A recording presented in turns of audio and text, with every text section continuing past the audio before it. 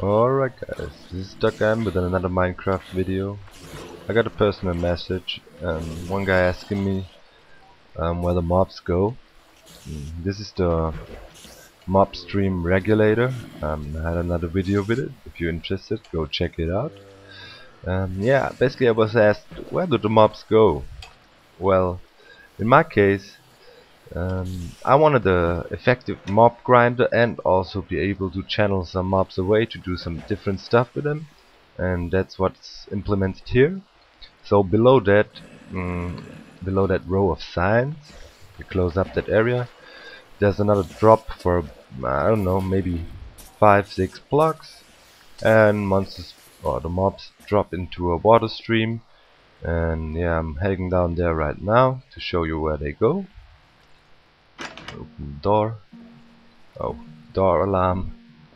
I was once attacked by a creeper. I don't know where it came from. Since that, I always close the door behind me. We all know then.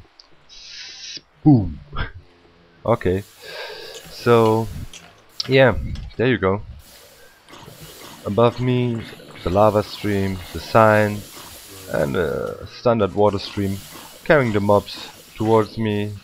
Loot drops into the water channel, carried around, and arrives right here at this little hole.